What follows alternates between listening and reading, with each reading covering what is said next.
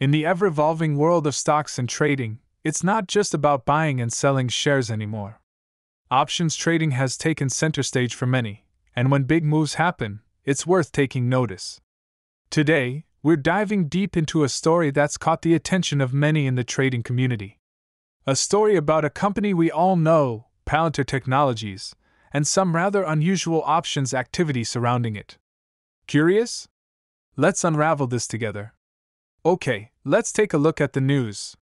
Someone with deep pockets has taken a bearish stance on Palantir Technologies. Now, whether this is a major institution or a high net worth individual remains a mystery, but such significant moves often indicate that someone might be in the know about a potential shift in the company's fortunes.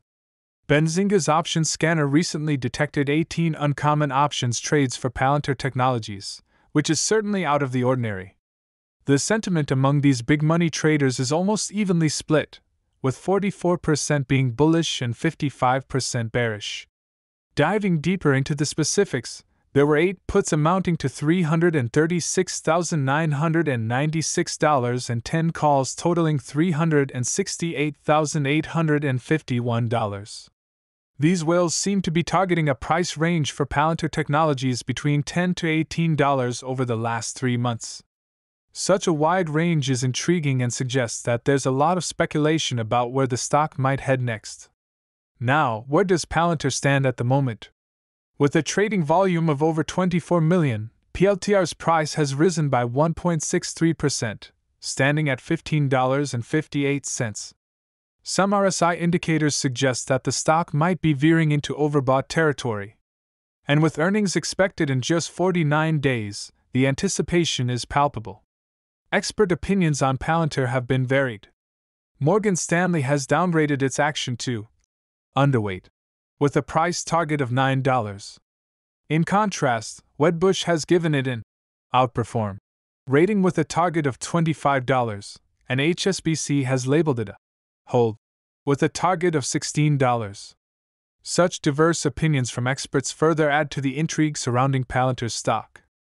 Options trading, while offering higher profit potential, is inherently riskier than traditional stock trading. It's crucial for traders to stay informed, diversify their strategies, and keep a close eye on market movements. And with Palantir's current position, it's a stock that every trader should be watching closely. Alright, folks, as we wrap up, I'd love to hear your thoughts.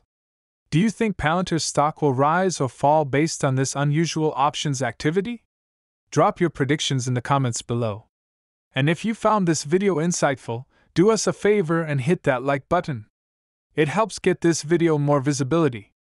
If you haven't already, subscribe and comment down below that you've subscribed, and we'll make sure to respond. Also, don't forget to check out our daily EV stocks pre-market report, where we provide target numbers for over 20 EV-related stocks every day. Until next time, keep those portfolios diversified and stay informed.